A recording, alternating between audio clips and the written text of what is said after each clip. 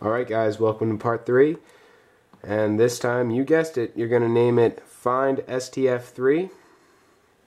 Go ahead and make a new one just like you did last time. And this time they're all pretty much identical, like I was saying. The only thing that's different is some of the functions. So start with the program clear, make the 2 lines of the triangle. Then this is displaying the angle, or 90 degrees.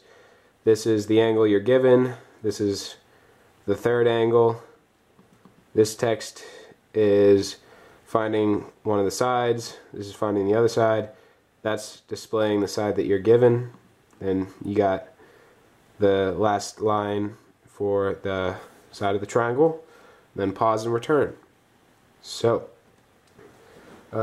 these are going to seem really repetitive, but I just wanted to split it up so it wasn't a ton of code in one, because I find that when you're looking at a ton of it, it kind of tends to mess with your eyes. So check out the description for the actual code, and I'll see you next time. Thanks guys.